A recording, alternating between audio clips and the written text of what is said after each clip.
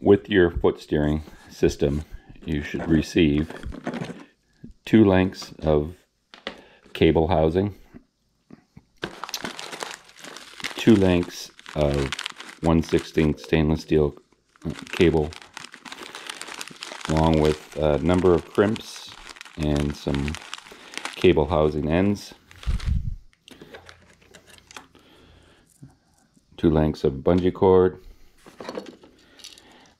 your motor cable bracket. This is dependent on which motor you have. There's 2 versions, one for the Newport 180 and then another one for the Newport NK 300, and then there's a Torpedo. Make sure you pick which motor you have when you order your kit. Small length of shrink tubing.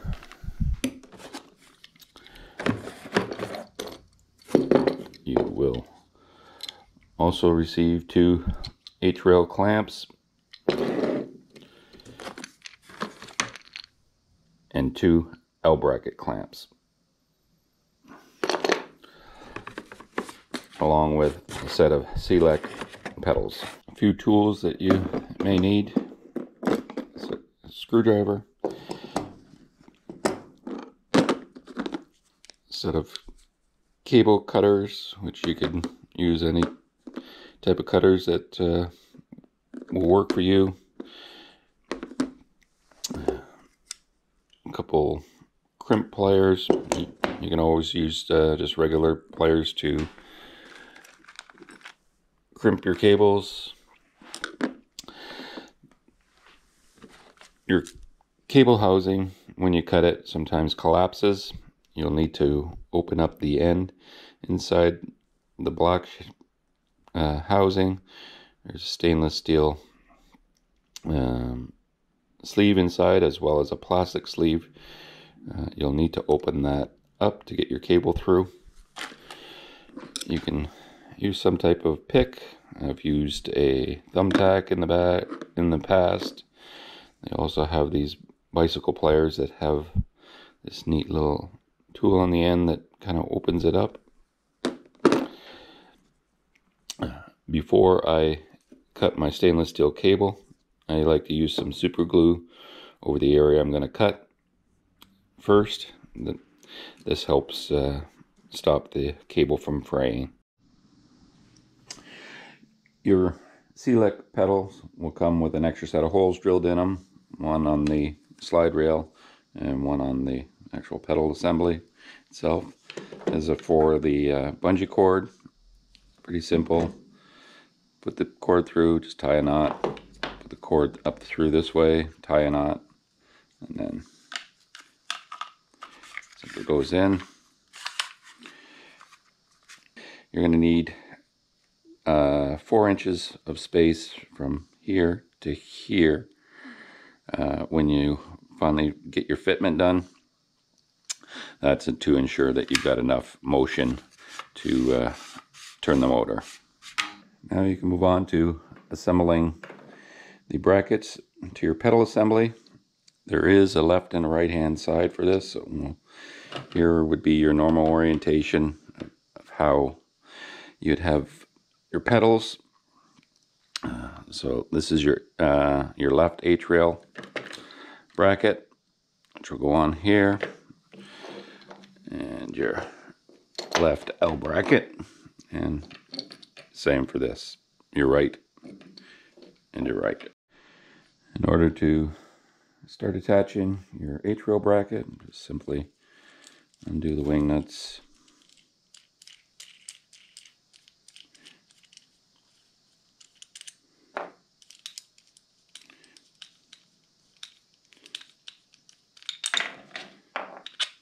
Take this apart.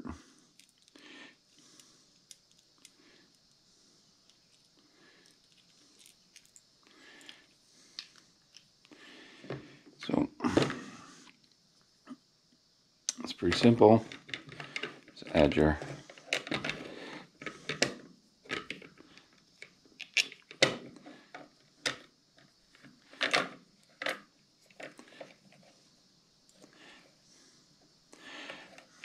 add the lock nut. Now you want to get that butted right up against it, and then tighten it up. And just repeat that for the other side. Now we can move on to installing the T-track L bracket. It's pretty simple. What you want to do is add your screw and add the washer in between the L bracket and the slider. This just kind of gives a little bit more room to for the wing nut when it's on there.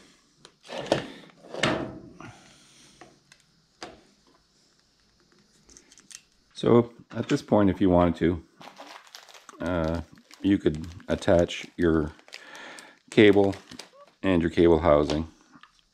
Simply just pull up your end.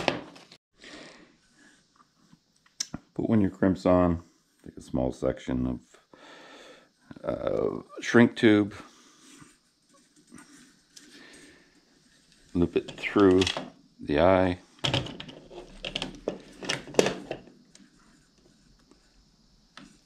back into the crimp.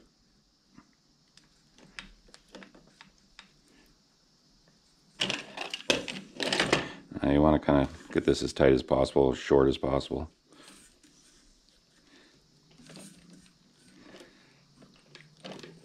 Once you get that there, I've got a set of crimping tools, but a good set of pliers will work as well.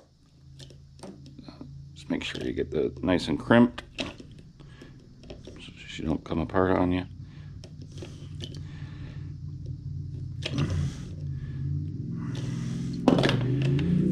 Slide your shrink tube on. Just shrink up your tubing a little bit.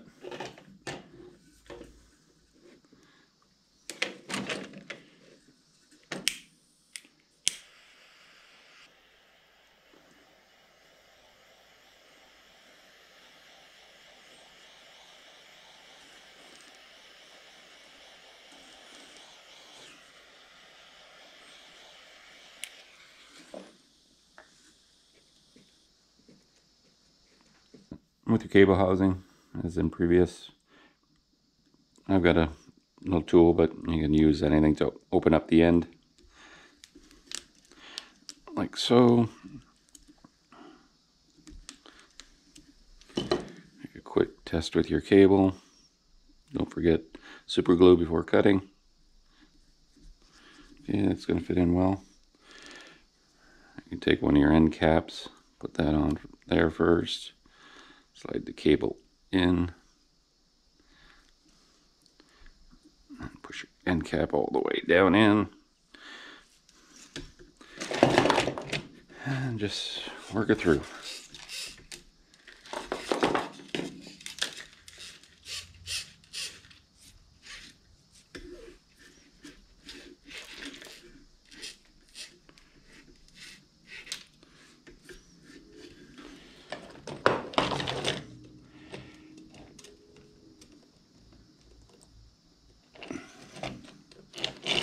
That in, tighten up your Allen key. You can kind of run it like this, get everything positioned on your kayak, figure out what you're going to need for the length of your cable housing. You can run it like this for now, but remember when you cut your cable housing to back the cable all the way out so that you don't cut that short. So with your pedals in, line up your pedal so it's even with that. That'll be your most comfortable position, where the kind of your length that you're at. Give yourself 4 to 4.5 inches space in here. Once I like to clamp it in place to secure it. Once I have the pedals in their position I like, secured, locked down, I like to trace my cables back the route that I want to have it lay. Once I get it an idea of where exactly I want it to lay, I'll start wire tying it secure. I like to use these pad eyes at the back here, and then another one up here at the rail. Once we have our cable housing, cable run secured where we like it, now we'll cut it to length, get our position here where we like it, mark our spot. Don't forget, we gotta back the cable out so that we don't cut the cable. Simply grab onto the cable, back it a few feet out. That should be good. Once we cut the cable, don't forget to open up that end so that the cable can come through. Now you can slide your cable end cap on. These aren't 100% necessary, but cleans up the end a little bit. But should you happen to lose it, you can get them off Amazon fairly cheap. They're for 5mm brake cables, but like I said, they're not 100% necessary. Again, snug up your set screw so the cable doesn't move. Don't get too crazy. Again, this is just into plastic, but you want it snug so that it doesn't pull out, but not so snug that it collapses. So at this stage, you want to secure your motor in place. Make sure it's in the position that you want it. Put your reverse lockout in and put the fixed pin in so that it doesn't rotate. Okay, you want to install your clips and your cables around. Get the crimps in. If you want, put your shrink tube on at this point. And then before we do anything, let's get the other side installed as well. So with these, you want to pull up any slack that you have and then crimp it. Make sure there's no slack, because you'll lose a little bit of your turning motion if you do that. But you don't want to pull so much that you're pulling your motor up and it's always got tension on it. Now that we got everything crimped and installed, got the shrink tubing on, pull the fixed pin out, release the reverse lockout, pull our clamps off,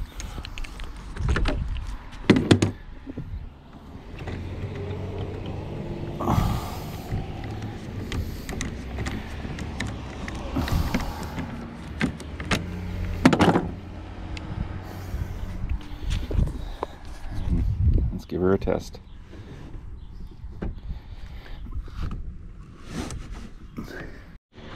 So here we have it, all installed, ready to go.